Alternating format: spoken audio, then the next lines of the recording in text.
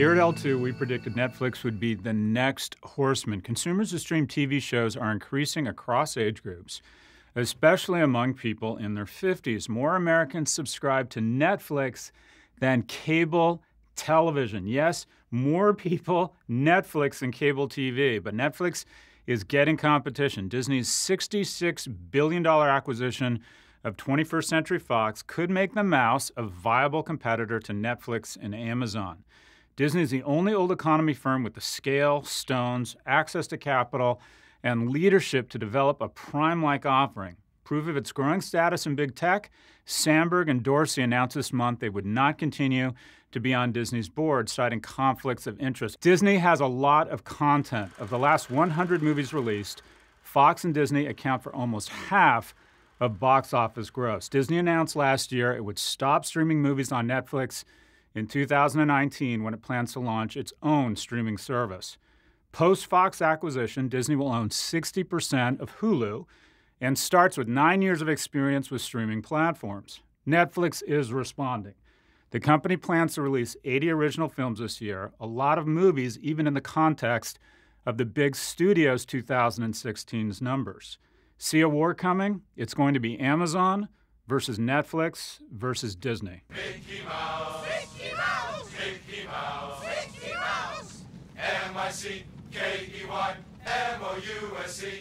Who's losing the streaming wars? Movie theaters, where U.S. attendance fell to a 20-year low in 2017. MoviePass looked at this bleak situation and smelled opportunity. Founded in 2011, the subscription service took off last August when CEO Mitch Lowe, a former Netflix and Redbox exec, slashed the price of unlimited movies from $30 a month to $9.95. The result?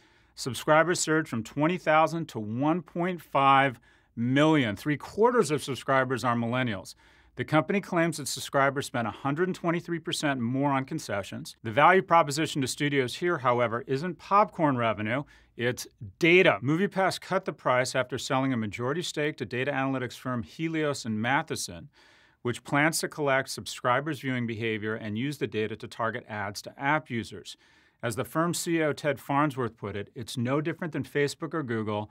The more we understand our fans, the more we can target them. I was planning to start a MoviePass company, but instead, I'm starting a boy band called Stable Genius. I'll be the sullen, yet withdrawn one. I'll then have a late career resurgence and take up residence in Vegas.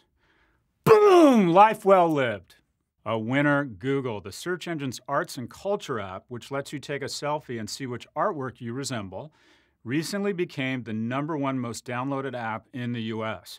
I downloaded the app. Here are my results. Okay, here we go. Art. Swipe to view. Oh my God. Do I look this old? Jesus Christ. You, Google. Did you guys do this on purpose? You planned this, didn't you?